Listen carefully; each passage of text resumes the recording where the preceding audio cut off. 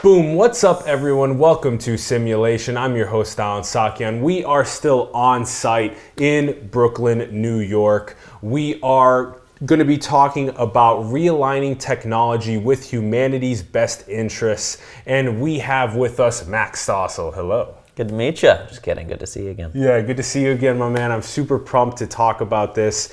This is one of the most pressing issues of our time, and Max's background is perfect for this. Let me give you the breakdown. He's a multi-award-winning storyteller, poet, and filmmaker. He is 4 years as the founder of Words That Move, and you've probably seen some of his videos. We'll link them in the bio. Things like This Panda Is Dancing, Subway Love, and Stop Making Murderers Famous. Also, 3 years as the head of education at the Center for Humane Technology, which is what Time Well Spent morphed into. And that's this is really interesting because Max also came with an 8-year background in social media strategy for Fortune 500 companies. So he was building out these persuasive technologies that we see, and so now he's made this move into the light side. I think so.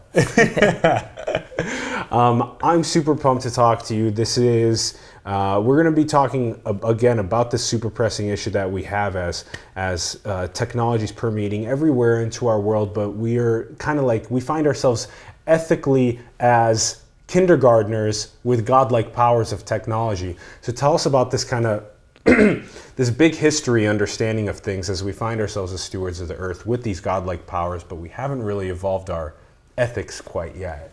One example of this that feels relevant that Tristan Harris, who's the leader of this movement in many ways, describes often is that he was in the room when they decided that like a Gmail notification an email should give you a notification. And to him that felt like something that, wow, like 2 billion people are all of a sudden very frequently per day going to have their attention diverted in a specific direction. And it didn't seem like there was very much thought that went into whether or not that would be the case. And so all of a sudden technology here, especially mobile technology, smartphones, social media, for the first time we have a handful of people, and mostly in Silicon Valley, who are deciding how to steer the attention of 2 billion people every day. And that's unprecedented. And that comes with tremendous responsibility that I think it's never been the responsibility of corporations to think so deeply about the ethics, because there's never been so much power or so much control. Yeah, when you put it into the big picture understanding of 2 billion people's attention being moved based on decisions at a corporation, that gives us a better understanding of, holy crap, that's a huge deal. And and we're checking these devices, I think, on average 150 times a day. Yeah. And so 2 billion people 150 times a day, how much human attention is being controlled there. And we have trouble understanding a term like 2 billion. And 2 billion is, I believe, about as many Christians as there are in the world. Yeah, that's right. Yeah. And those are the biggest religions, Christianity, Islam, and and there's... It's a lot of people. That's a lot of, and 150 times a day is being moved too. So that's a lot of you're building up the amount of attention. So it's not just 2 billion seconds, but it becomes way more seconds and minutes because it's 150 times a day. Yeah, it'd actually be interesting to calculate how many days of our, how many days, years per day, things like that. I'd be interested to see how much time is spent. Yeah. And I've went to serious extents to not be manipulated by it. So I have all my notifications off on my device. I have all my apps are just deleted from my device. So I've went really hardcore cold turkey on it, and it's been extremely helpful for me to stay really focused and executing on what I think is most important. What's that experience been like? It's been fantastic. Yeah? Yeah, So what did you deleted all of your apps? Yeah, I have What do you mean all of your apps? I have Audible. Okay. Like to listen to books. Cool. Yeah, and I have I have email and text. Right. Yeah. I have email and text and deleted Google all Maps the social and media Uber. apps. Yeah. But have most of the utilities. Yeah, on that's your it. phone? That's Got it. Yeah, mostly utilities, but no social apps. Got it. And that's been and that's felt good. Super good. Okay, cool. I'm way more focused and And just all notifications off is also very important. That way you can, you look at your device and use it as a one-way communications tool instead of people interrupting you, and especially getting dragged into the social media. Is that including text and email for you, or those things? That's including text and email. Wow, cool. That's rare. Yeah, I get no notifications on my device. It's fantastic. Nice. Yeah, it's like the best thing ever. Cool. Yeah, it's so good.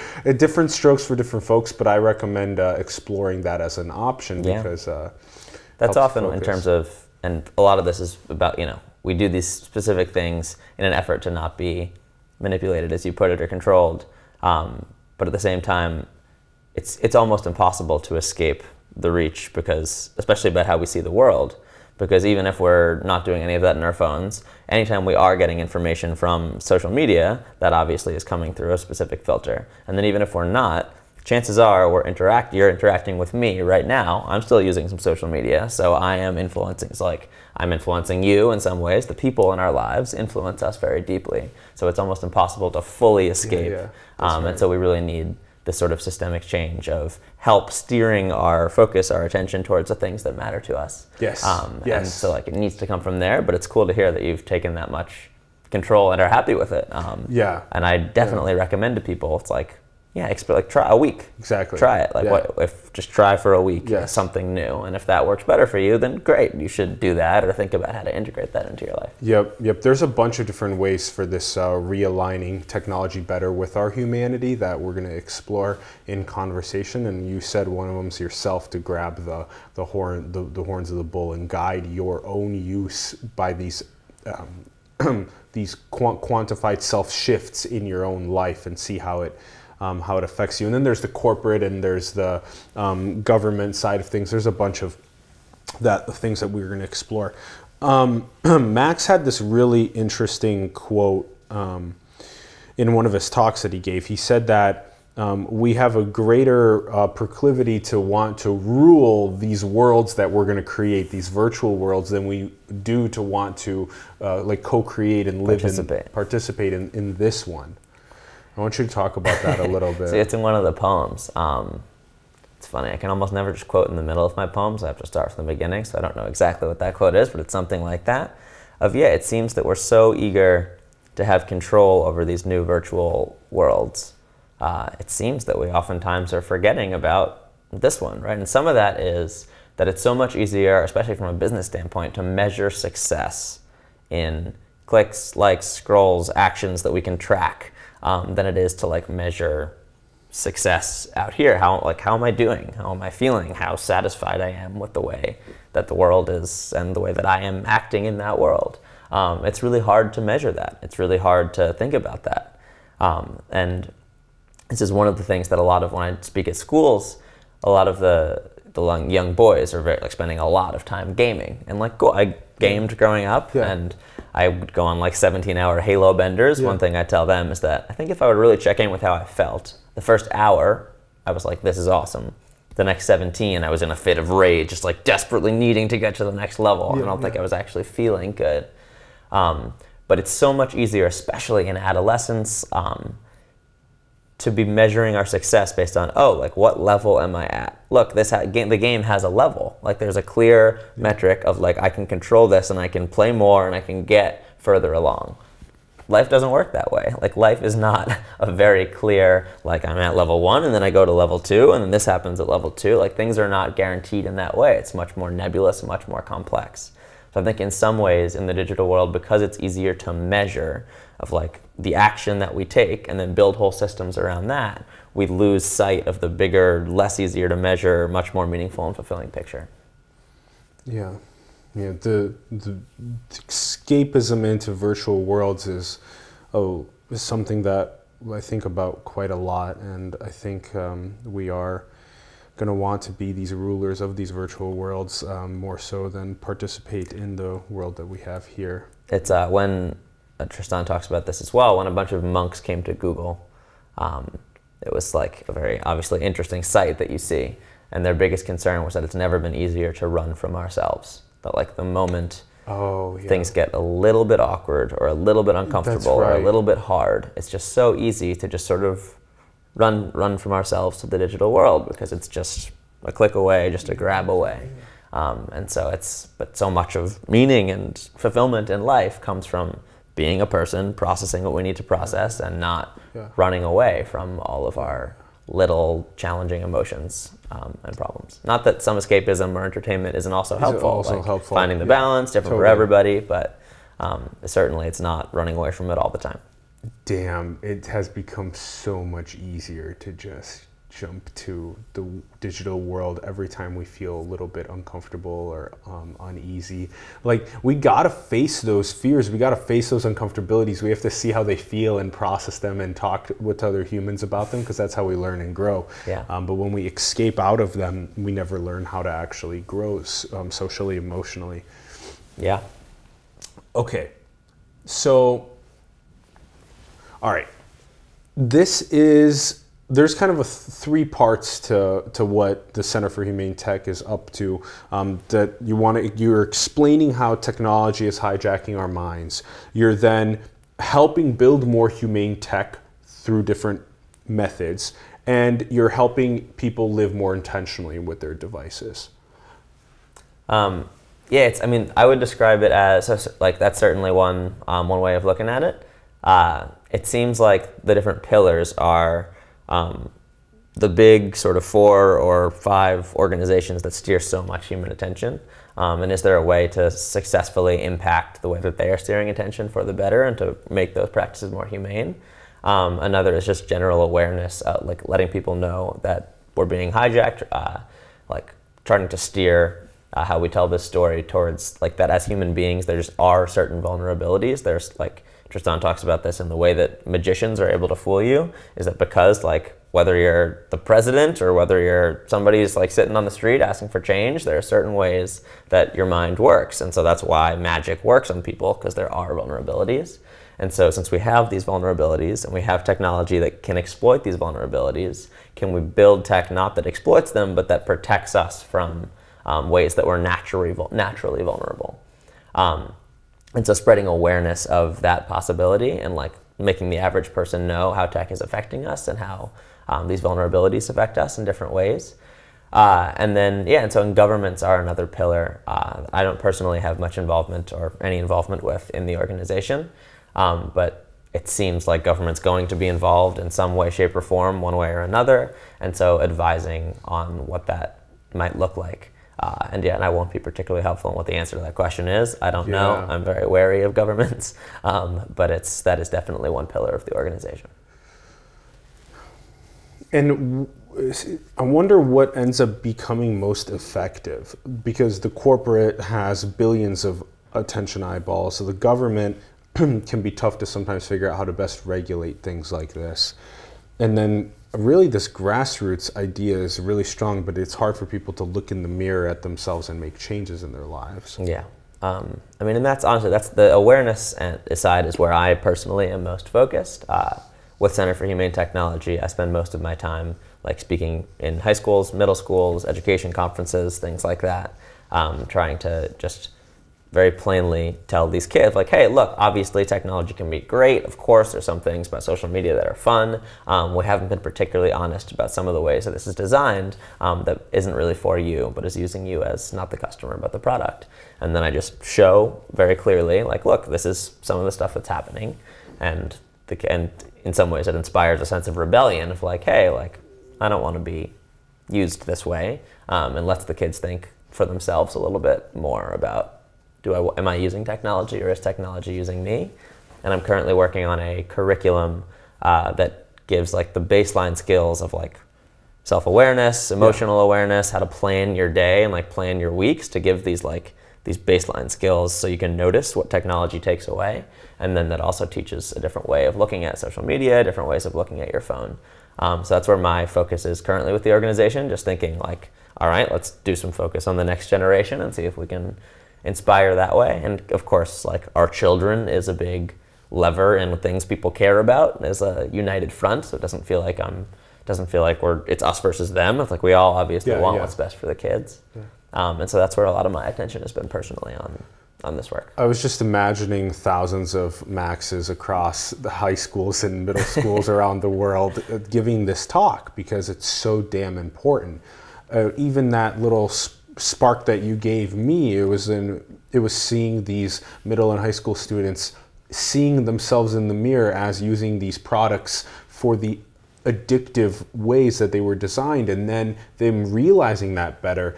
That itself is so critical. Just them realizing that they themselves are following it too addictively, and that they can be better users of the digital technologies. And that little spark under their booties is so important for the most powerful moment that accomplishes that. And all of us, it's so much easier to make any kind of change about the stuff in groups. It's very hard, especially for kids, to just all of a sudden be like, you know what, like I'm not going to use Snapchat anymore. I'm not going to use Instagram anymore. Or I'm going to use them less. It's like, if you're the only one, it just sucks to be sitting while everyone around you is doing that, and you just feel left out. So in groups is really powerful. But so when I'm in schools, the most powerful moment I think of the talks is I say, raise your hand if you use Snapchat, and every hand in the room goes up. Keep your hand up if you use streaks. Every hand just about, like a couple go down, but every hand goes up, stays up just about. And then the streak is when you keep in touch with a person every day. You get a streak. Right. When you send a message back and forth within 24 hours, the streak builds. So it's like we have sent 2 messages, 3 messages, and more sort of like emojis go, and you start to not want to lose that streak. It's like some people are on multi-100-day streaks. Totally. And they go on camping trips into the woods, and they don't have service, so they leave their phones with their friends so that they don't lose their streaks. Right, so their friends will just like take pictures of a wall and send them back and forth to keep the streak going.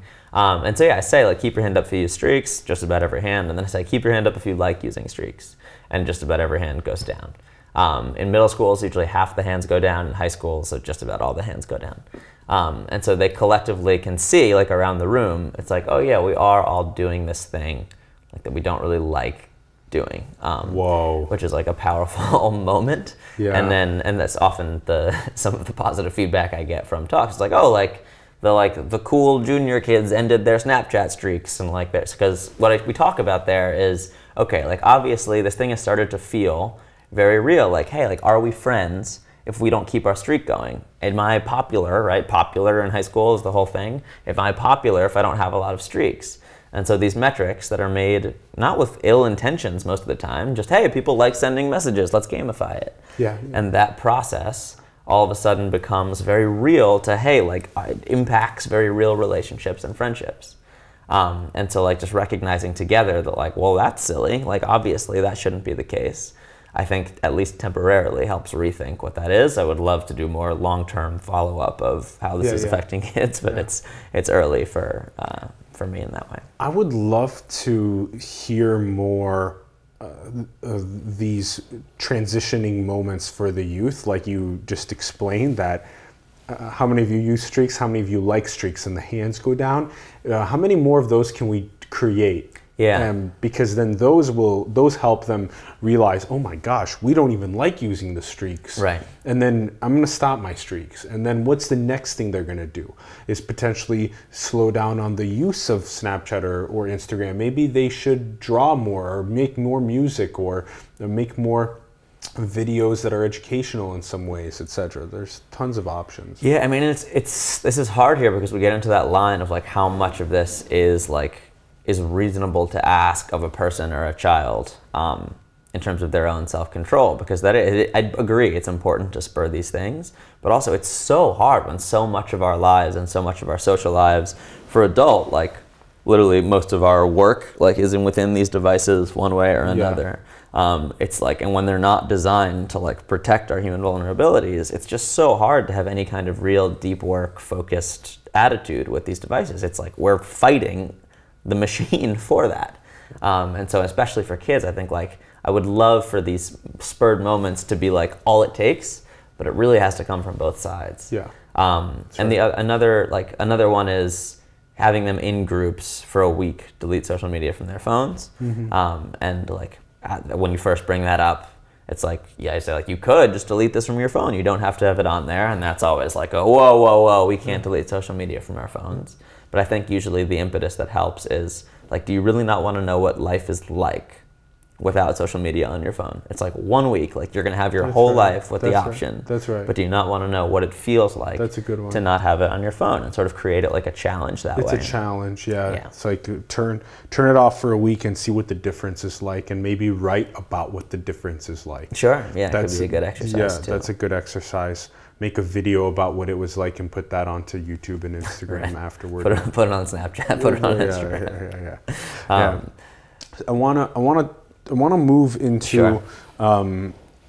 We started talking about this earlier with how there is a zero-sum game going on with the attention economy.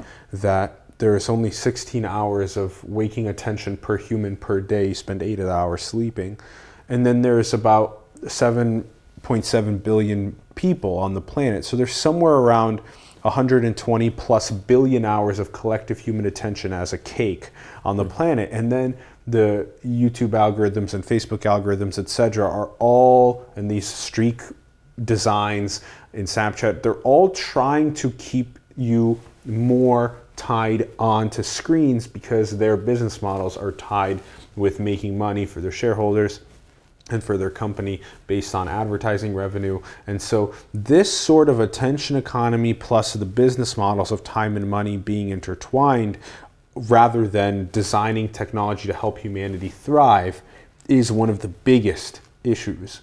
I believe so. I believe that's right at the center of it. The most convincing frame of this that I've heard is that like the moment, so autoplaying videos is an example, the moment someone like YouTube figures out, hey, if we autoplay videos, we get about 10% more attention. Like, okay, great, like that works. Let's do that. And so when I was working for a social media startup, we certainly found that when you autoplay videos, like that grabs more attention. And so if that works, and all of a sudden someone like YouTube implements that, everyone else has to look at that zero-sum cake and say, hey, like YouTube just deployed this new trick that works, and it takes 10% more attention. They're eating my market share. Like, I need more of that person's time. I can't look at you as a human being with hopes and dreams in that moment. It's like, you're stealing my time. I need that time back. So then Facebook has to autoplay videos in their newsfeed, and then, you know, Netflix also, like everyone starts to fight in this same game for how do we grab as much attention as possible. And Tristan talks about it as reaching down the brainstem and grabbing as much attention as we possibly can. And so yeah, and I think we've, like, it's, you know, I don't believe that Facebook right now has designed an algorithm that is perfectly maximized to steal as much attention as possible. I don't think they're doing that anymore. I think they have taken a step back. But should it turn out that the best thing for people is to, like, you know what, like, turns out spending 75% less time on Facebook is what makes people feel most alive and thriving and happy. Yep. Can they really make changes like that in the business model that we have right now? The answer is no. And so this is a crucial point. So it's like, if we measure human thriving and human well-being flourishing across so many different facets of finding meaning in life, me building really strong relationships with our families and our friends, and we see that the more that the business models must change on the social media companies in order for the flourishing to actually happen. So the time that we get sucked away into social is taking us away from creative endeavoring and meaning and so many other crucial things. So then there has to be a business model shift.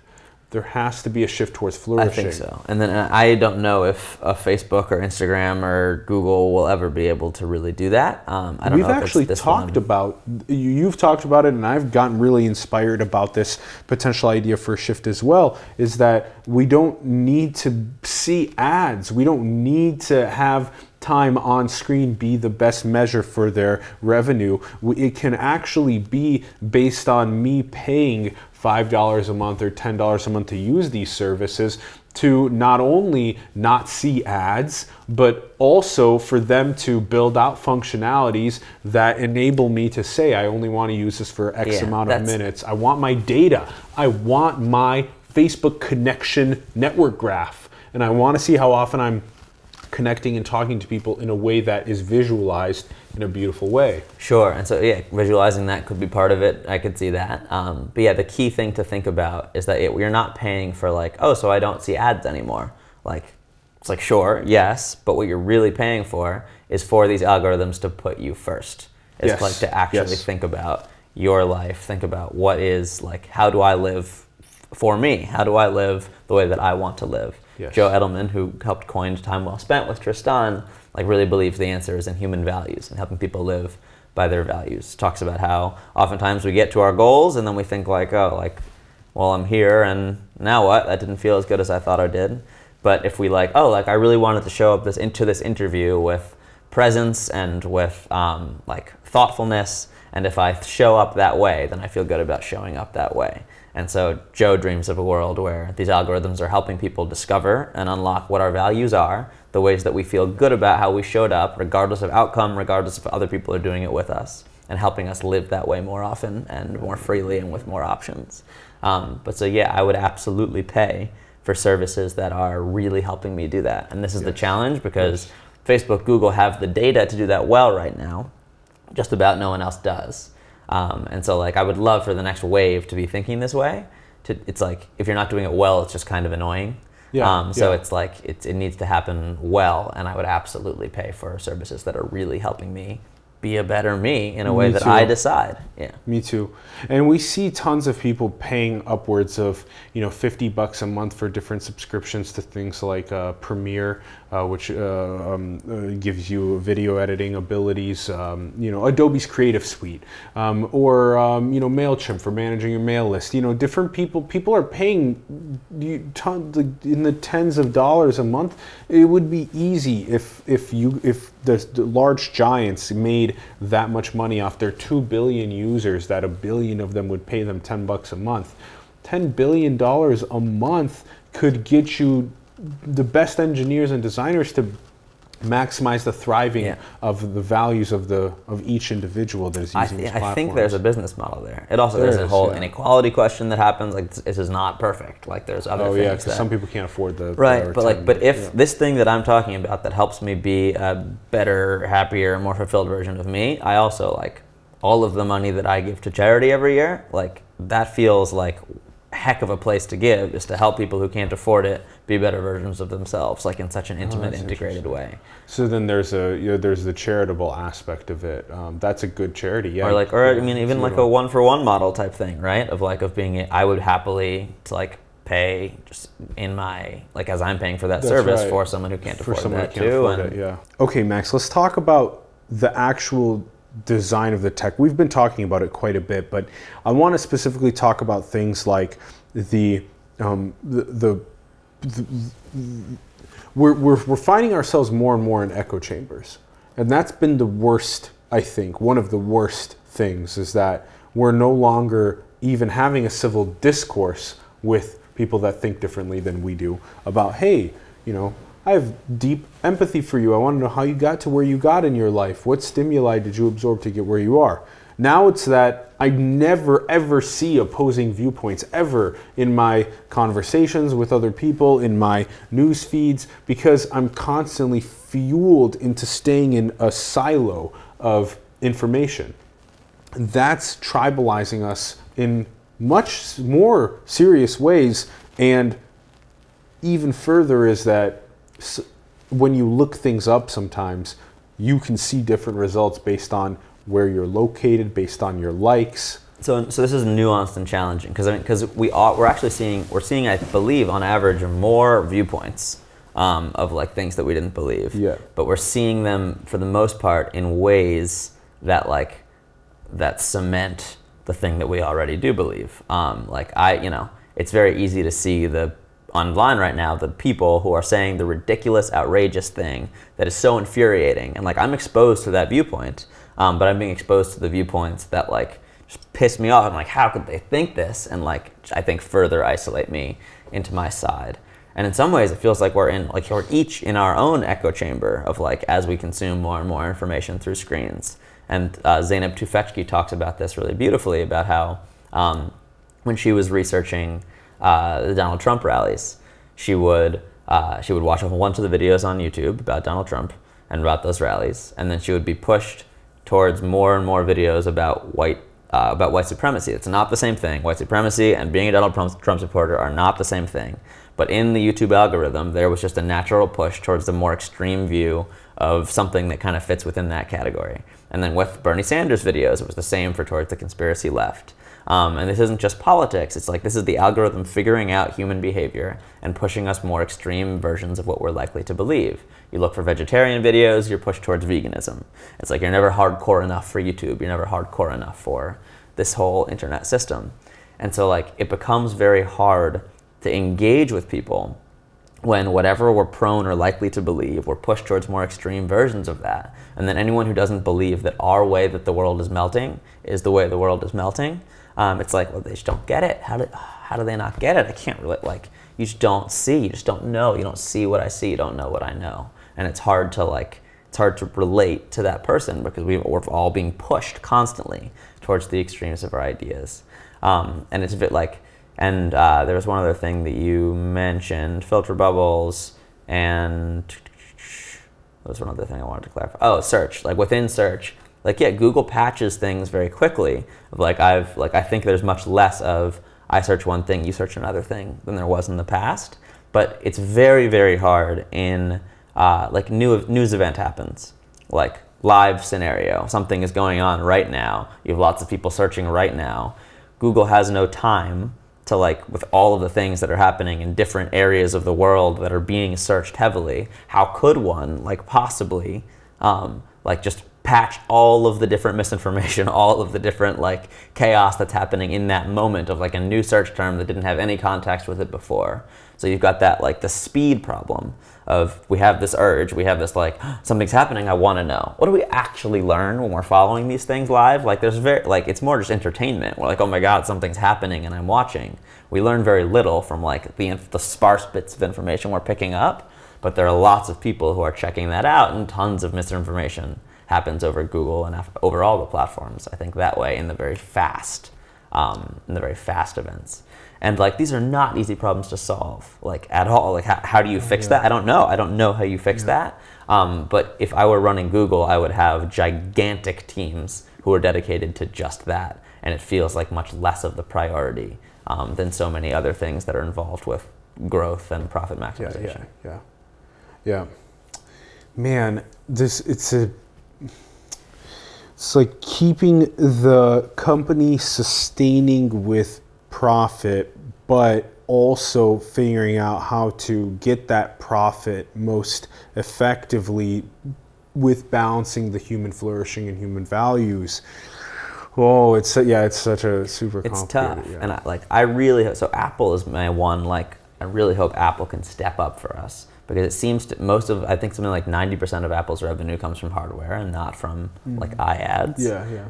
And so, and to be able, like, to have them be a gatekeeper for us, so that companies that are doing, like, to really be thinking, hey, like, how helpful for you is, like, seeing news the moment it happens. Like, how is that serving you? Like, and maybe it is, but, like, can you go through some kind of process to really think about whether that's the case? And then if that isn't the case, then, like, maybe the apps that do that or the systems that do that aren't pinging you all the time, but are kind of relegated within the App Store or relegated within your phone, and other things that are serving you better based on the way you decide. Not like one person decides from here, this is what a good life is, and go. Like, I do believe we need that kind of choice and ability to figure it out for ourselves. But can someone like Apple help us find that and help protect us from the things that we might, like, that our more impulsive selves might very often push us towards?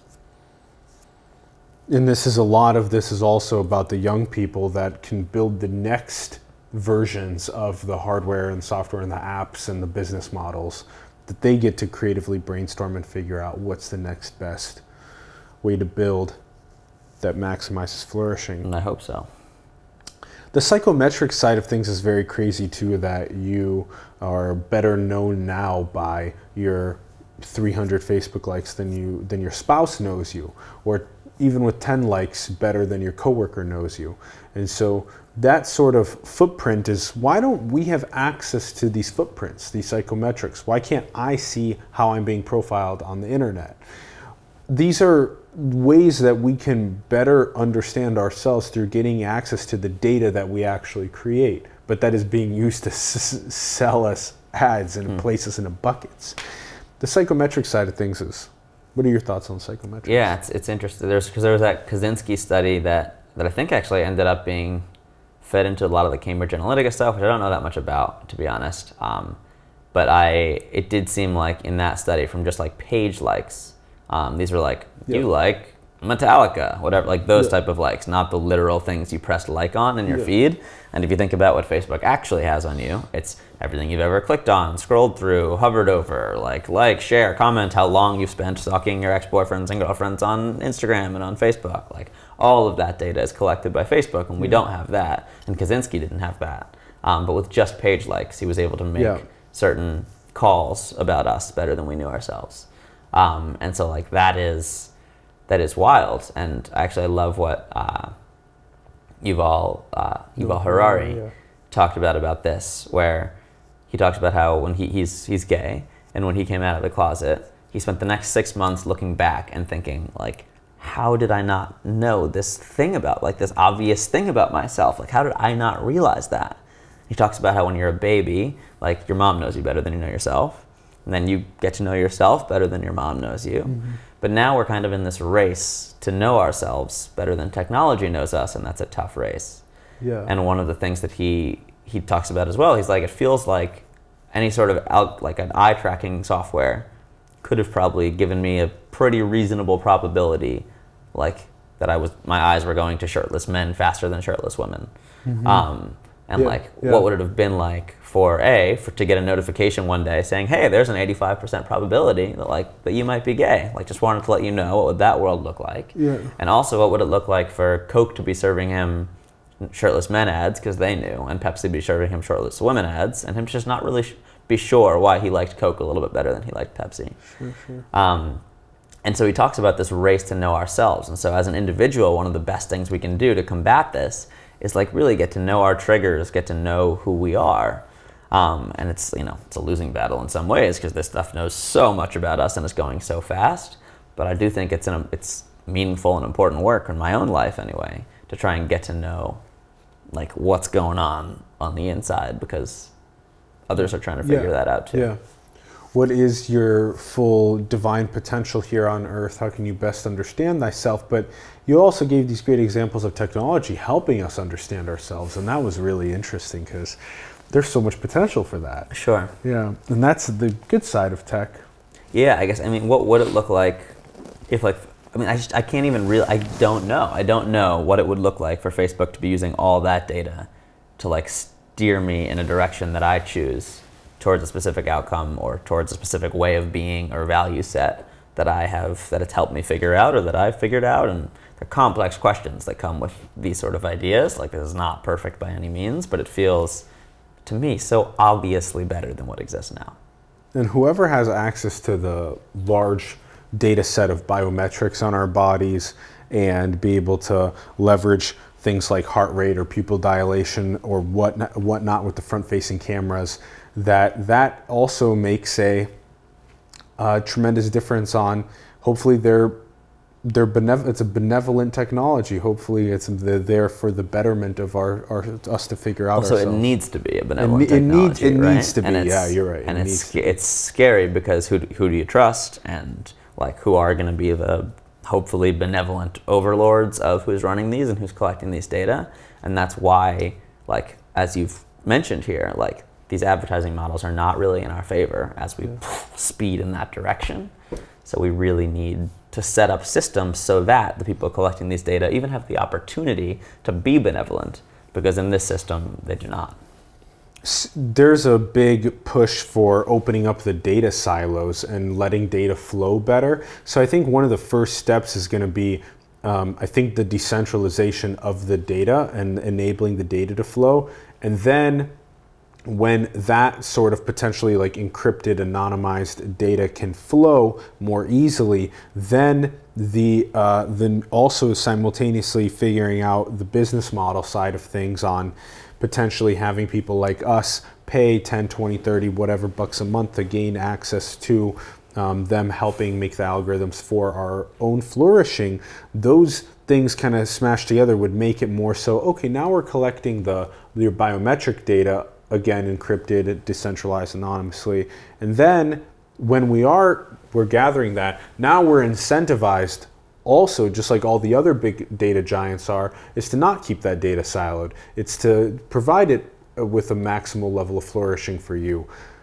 It's going to take us a while to get there, but there's not really that much time to get there. We need leadership to stand up and say that, if Facebook, Apple, Google, Amazon, if they and Tencent and Alibaba, if these big giants across China and the United States, if they kind of opened up Baidu, if they opened up their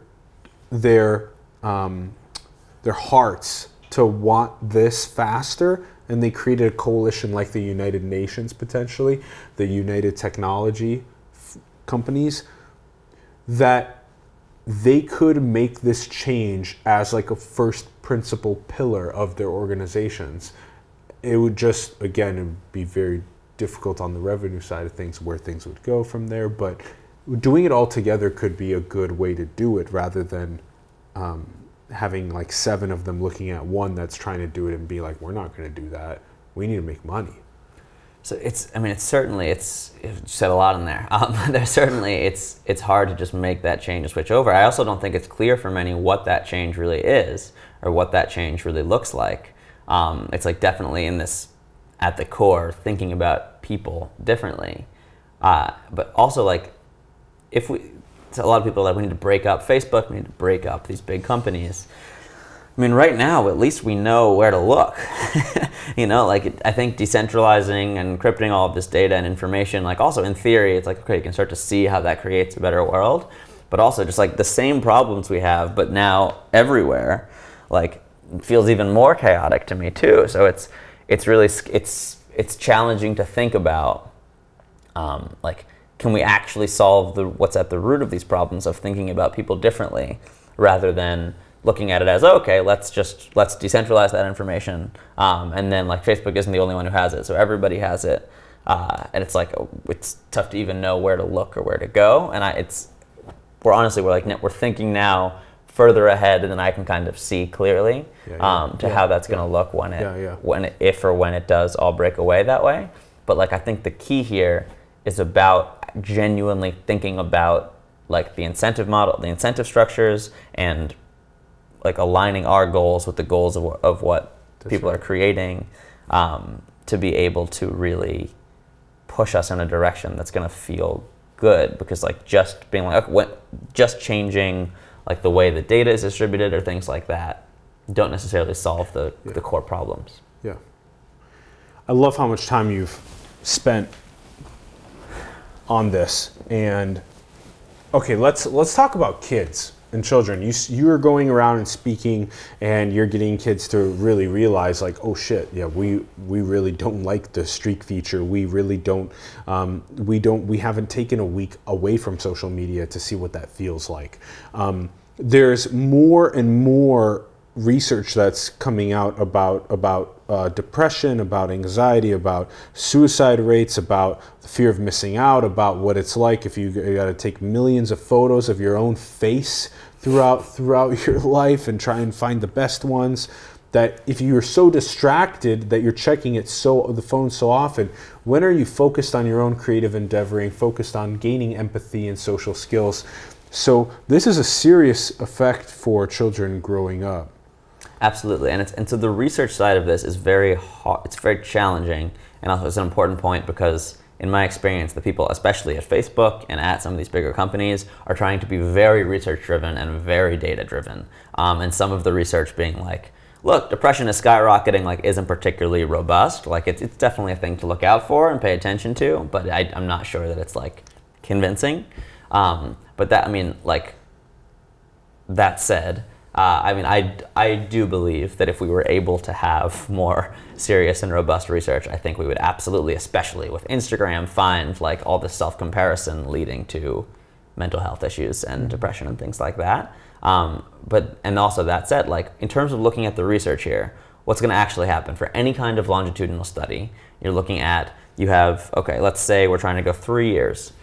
3 years, you have a child going from one stage of development to another. By 3 years, you have a completely different tech ecosystem. Things are working in a totally new way. And so you have to challenge the effects between those two things. It's going to be really hard, just like period, to find any kind of reliable research about anything in this field, which is really tough. It's like a tough place to where we can point, to be able to point directly to like, look, like this is a reason, this is how this is affecting us.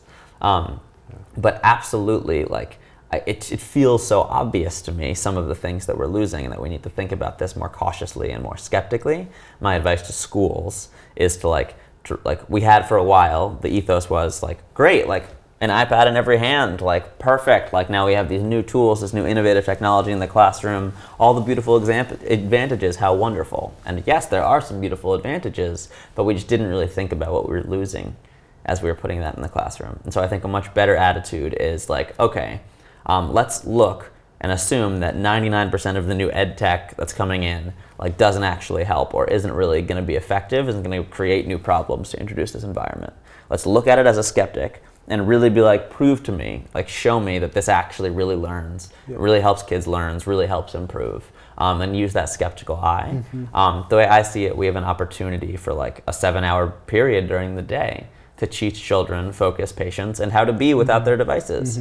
With exceptions, like of course with exceptions, there's certain special ed programs that have been proven to be really effective using technology, like certain vulnerable populations, like trans students, like have found social media to be a really positive source of support. And of course there should be like some classes and some things where you really do use the phones and do use tech that way. But it feels like the standard should be like that's the exception and not the rule. And like, are we really at risk of kids not knowing how to use these devices, or not as soon as they get out of school being totally on them all the time? It's like, can we use that period in school to teach this thing that they really otherwise might not understand or learn? Yep.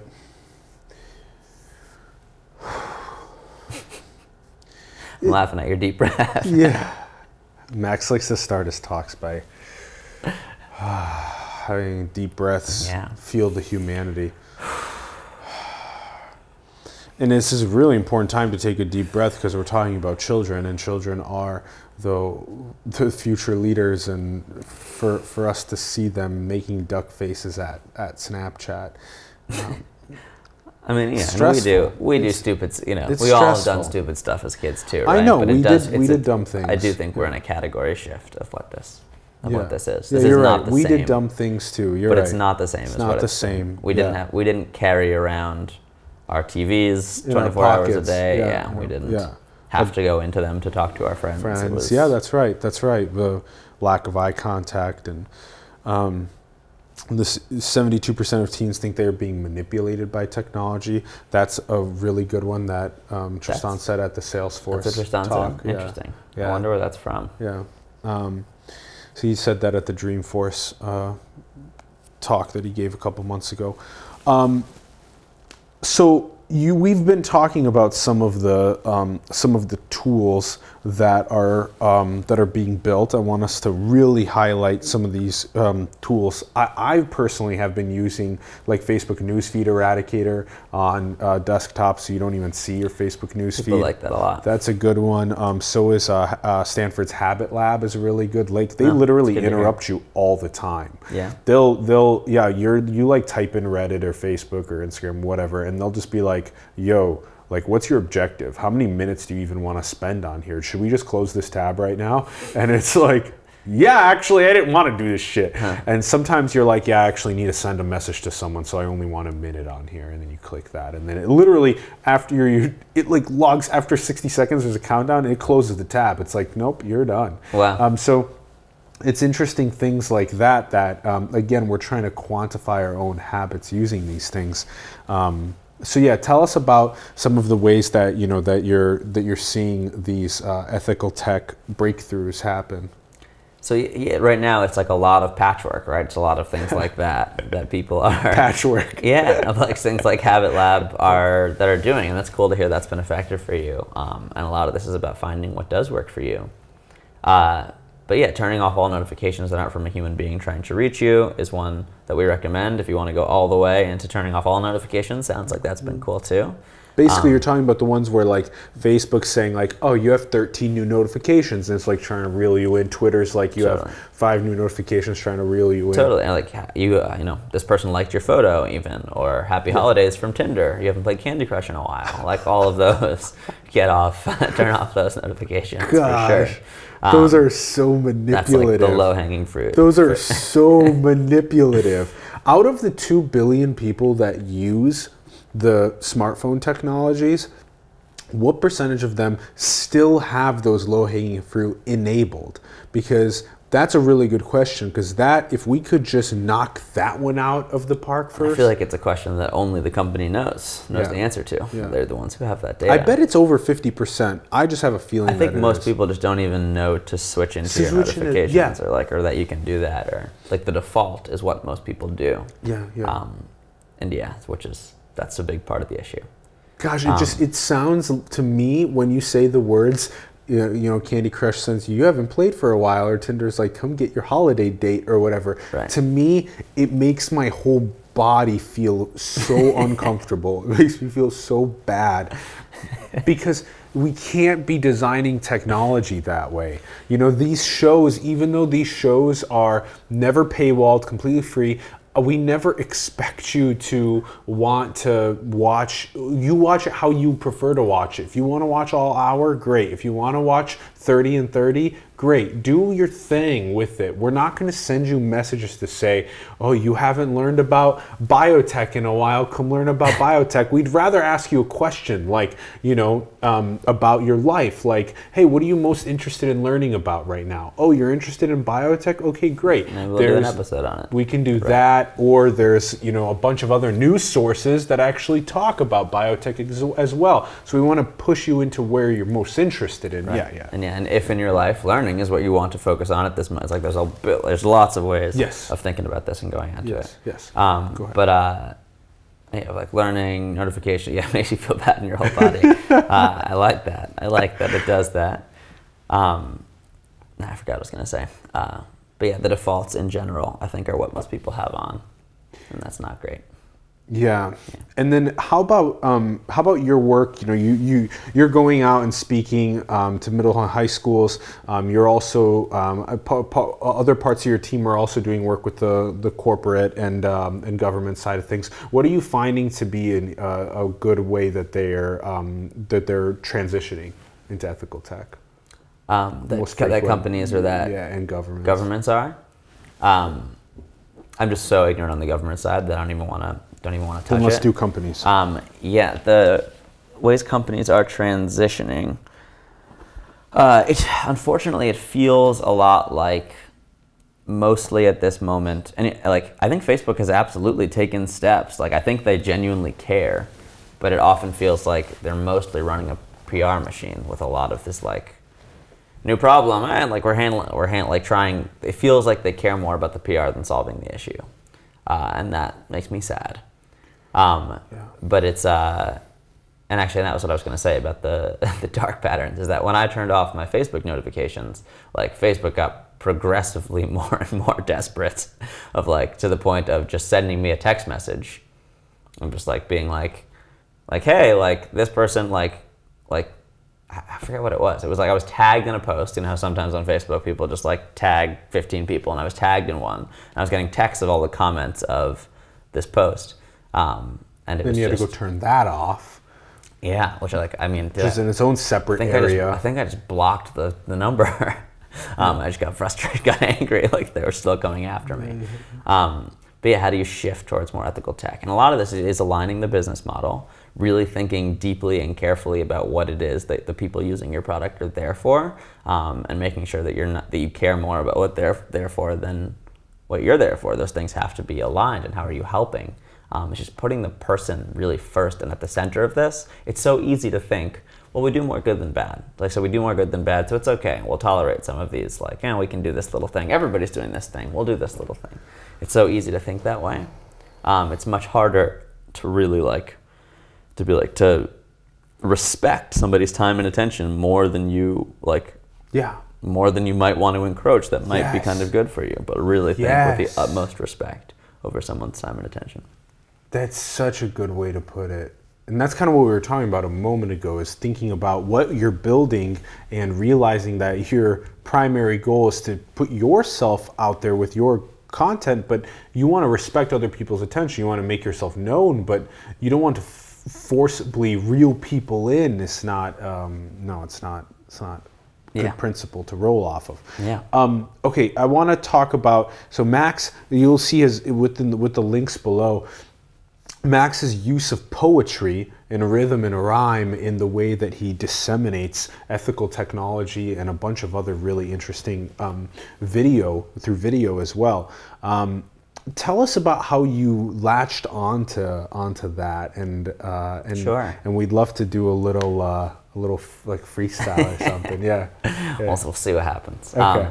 But for me, I heard this poet named InQ perform in at a friend's living room, actually. And I was just really moved. I was at that time in the tech world, in the storytelling world, and I was really surprised at how much I remembered of the rhyme and rhythm and just like how much it stuck with me. And on the way home, I started writing, and the first 2 lines of what I wrote happened to rhyme, and I was like, okay, let's give this a shot. And I've come to realize that I think one of the big draws for me was, that rhyme and rhythm just like help us listen in a way that we would not ordinarily. And in a distracted ADD world, it seems like a very powerful tool to get a message like in its entirety from where it comes from, or where it comes from directly to where it needs to go. And so rhyme and rhythm have been helpful to me in that way. And that is like, I think at my core, like I found it, like I found a thing and I need to show you this thing. And I want you to see this thing the way I see this thing. Yeah. And rhyme and rhythm have been a powerful tool to help me do that. There's something also, so, you started getting at this, like, we got to figure out new artistic and creative strategies to get content out to people, like through rhyme and rhythm, that can turn people's heads to be like, whoa, that's different than what the majority of things I'm seeing. Maybe I should look over here a little bit longer. And that's how we can potentially find these new paths of engaging with people in ways that are exciting and new. And I like how you do that. Well, I mean, I appreciate it, and thank you for the kind words about my work. I appreciate you in that, and appreciate you saying that. And it's, for me, I would love to see a system where it's like, what content is not a human need, right? Like what are you looking for in this moment? What are you looking for? How are you looking to be? And if my work can help that, great, have that rise to the top. If other stuff can help that, great, have that rise to the top. But have a different content distribution system that's not just about what grabs attention the most effectively, but is about how am I helping you in some way, shape, or form with whatever you're like looking for or trying to be in this moment. So we're all little tiny specks, so we should learn how to better use our tech. Oh, there you go. There's who's the poet now? Who's the poet now, mister? I want everyone to also, when you go and check out some of the videos below, with this panda's dancing, the video, there's this really interesting moment about the realization that if tech helped make us more human, that we would potentially get that flower that we need to give to someone really cool that we meet on the streets in just a click of a button. That in Subway Love, that you would realize that the people standing next to you on the subway, as everyone's just engrossed in their own worlds, that those might be our potential future lover or our future business partner or someone that's a really good friend potentially of ours. In Stop Making Murderers Famous, you realize that we need to stop putting the names of the people that are committing the atrocities anywhere, period. And that only when you're still trying to find them. But besides that, there's no point. And that way, there's no increase in clout for more people to follow a phenomenon that's similar to that. So I want you guys to all check out those videos. Max, what's a core driving principle of yours? To try and tell the truth, to try and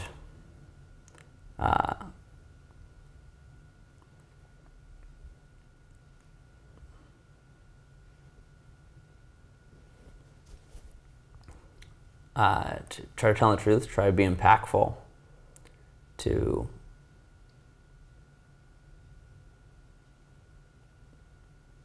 yeah, it changes all the time, but like that right now, honesty and impact are very much central in my life. And if you could rebuild civilization from scratch, how would you design it?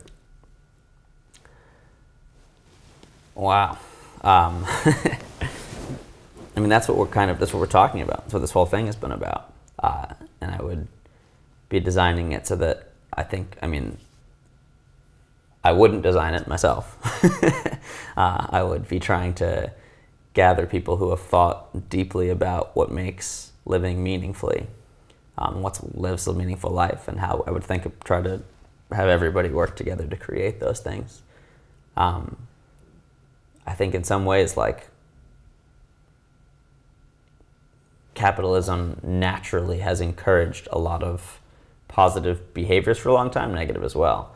But so like some systems just tend to work to create meaningful society, and capitalism's got us a long way. It's got its problems, but it's got us a long way. I'm grateful that I don't have to rebuild society and civilization from scratch. It's too much pressure of an answer. I don't know. Yeah, I don't know, but I know some of the things to think about, and that's what we've been talking about. Yeah. And do you think this is a simulation? How do you define a simulation? How you would define one? Totally. Well, but no, I want to know what you mean by simulation. Is this a base reality or is this a simulation? Like in simulation theory? Yeah. I think there are like infinite possibilities of what reality is. An infinite. I believe in a multiverse. Mm-hmm. I believe, from what I understand of that theory, but I think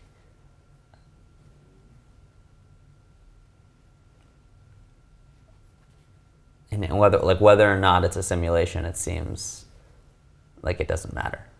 Like, we're here, we're now, or wherever you are, you're there, you're now, and like that last moment is gone. Like, now we're in a new moment, and now we're in a new moment. Yeah. And yeah, that's where I'm at right now. But it's funny, I'm very aware of the cameras, of like, I don't know, like this past stuff we've been talking about, I know a lot about. I don't know if we're in a simulation. Yeah. I don't know exactly what the nature of reality is. I'm trying to figure it out. You're a video game character that is working on helping this civilization evolved on this rock orbiting this star, figuring out how to help them make ethical tech at this important transitionary moment.